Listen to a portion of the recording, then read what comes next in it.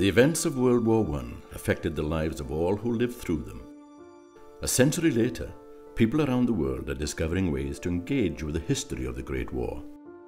In Wales, we have a wonderful collection of archives, each one telling the story of how global conflict affected small communities across the country and how ordinary people coped in extraordinary times. Mae fe'n gret I bobl dod I archifau I ffindio mas am y Rhyfel byd cyntaf ar wahân I dibynnu ar teledu a cyfryngau ar-lein ac yn y blaen, gan bod archifau'n cynnig profiad unigryw. Mae'n bosib dal dogfen nath gael ei greu yng nghyfnod y Rhyfel byd cyntaf, rhywbeth hollol unigryw sydd ddim I gael unrhyw le arall yn y byd. Material in the archive is very local. There's hardly a parish that's not got something here relating to its involvement in the First World War.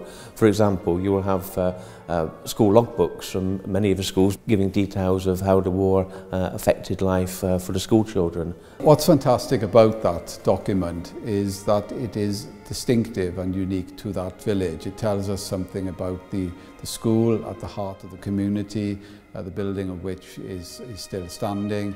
The current inhabitants of the village can realise what actually went on. The archives are packed with information relating to their local area, allowing you to discover your own connection to the war.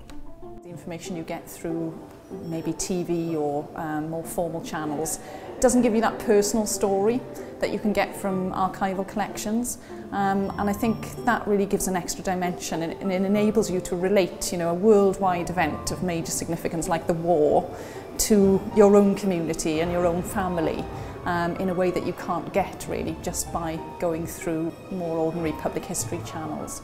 Sometimes you find little snippets of gold dust in things that appear to be totally boring and of no value.